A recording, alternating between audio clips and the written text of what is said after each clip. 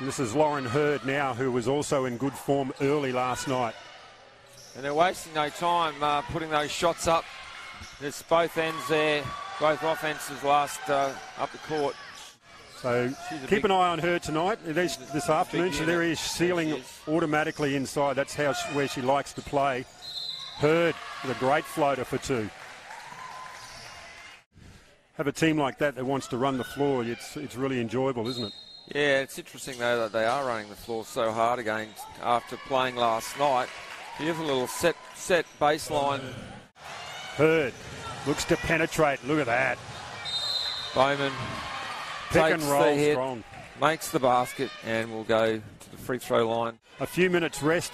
So Phoenix from her. So but Megan Ditchburn's sitting there on McSpadden, just trying to hold her out, and an easy layup. High-low action again. And the two bigs working extremely well for Rockhampton. And there he is, a bit more defensive pressure yet again, and Bowman just adds to her tally.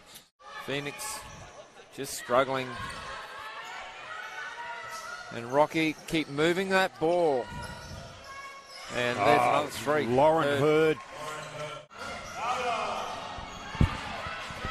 That time, McSpadden, a loose pass.